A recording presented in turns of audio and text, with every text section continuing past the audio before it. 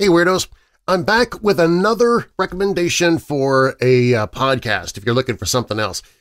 It's called Harsh Reality, and in the early 2000s, millions of households across the world, they tune in to watch contestants battle for the last rose or to be the final survivor on the island. Reality TV. It was beginning to dominate the airwaves, and every show needed to be bigger, flashier, and more scandalous than the previous one. But in the case of one infamous dating show, the real drama was happening off-screen, and it would shape the future of reality TV. The reality TV series was called There's Something About Miriam. It seemed like a pretty standard dating competition, too. 6 young men vied for the affection of Miriam Rivera, a beautiful model from Mexico. But when Miriam revealed that she was a trans woman during the show's finale, the on-screen drama sparked an international uproar about gender, sexuality, and whether reality television had finally gone too far. Wondery's new podcast miniseries, Harsh Reality, The Story of Miriam Rivera, reveals what happened behind the scenes of this infamous TV show and how a multi-million-dollar lawsuit and media fallout impacted the lives of Miriam and the contestants and changed the rules of reality TV forever. I'm about to play you a preview of Harsh Reality, but while you're listening, be sure to follow Harsh Reality, The Story of Miriam Rivera on Apple Podcasts, Amazon Music, or you can listen early and ad-free by joining Wondery Plus in Apple Podcasts or the Wondery app. In fact, I have a link in the show notes for you to do exactly that. Here's a quick sample of Harsh Reality, The Story of Miriam Rivera. Dom passes long rows of desks, lined with brand-new Apple Macs, clear with turquoise backs. On each desk is a cup of branded turquoise pens with the name of their company printed on the side, Brighter Pictures. In the conference room, they have Dom sign a non-disclosure agreement, standard practice. Then they switch on a screen. I was shown a video of Miriam. In my world, we all know Miriam. We all know how captivating she is. So I have no trouble imagining what Dom was thinking looking at her. For one thing, she's beautiful. The camera loves her. She could be a movie star. Straight, glossy black hair, the latest designer shades perched on top of her head, long tan legs for days. But a lot of people are beautiful. Miriam is magnetic.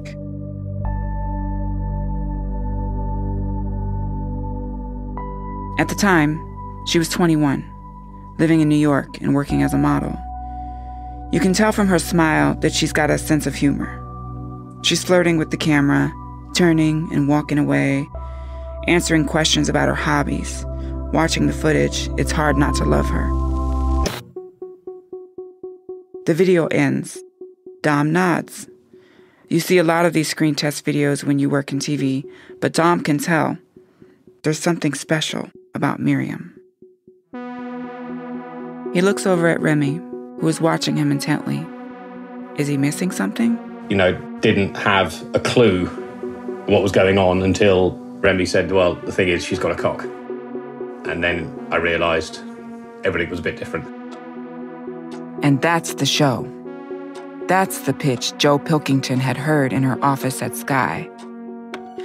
The one that's going to upend reality TV as we know it, push the culture forward, excavate the profound and twisted depths of male sexuality. The show that's going to be a hit. And the name of the show? There's Something About Miriam.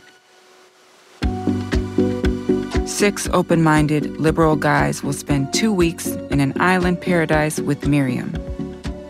They'll complete challenges, go on dates, and try to win her heart. One by one, she'll send them home. She'll choose a winner. And then she'll tell him, on national TV, what the producers have been making her keep to herself. The cameras will be rolling, the lucky winner's face in frame, and everyone watching at home will wait with bated breath to see what he'll say next. And that, boys and girls, is entertainment. From Wondery and Novel comes a new story about love. We had discussions. What if you actually fell in love? And she'd say, well, that would be great, but it's very unlikely. Lies. If the secret got out, it was game over for the show. And reality TV. I can't remember whether it was ever proved or whether just a rumour that the villa being used for porn films. Just had that feel about it. I was just blunt with them and was like, yeah, you should feel guilty actually, because you signed up for this and you knew what you were doing. They ripped her apart. The British tabloid press ripped her apart. You know, they'd stitched us up. We're going to stitch them up as best we can. Why? Why would you do this? Who are you to do this? Do you realise the damage you've done by doing this? Follow Harsh Reality, the story of Miriam Rivera on Apple Podcasts, Amazon Music, or you can listen early and ad-free by joining Wondery Plus in Apple Podcasts or the Wondery app. Look for the link in the show notes. Someone said, hey, we'd love to have you on the show. This is what happens next. Give us a few weeks and then we'll fly you out to Spain and screw your life over.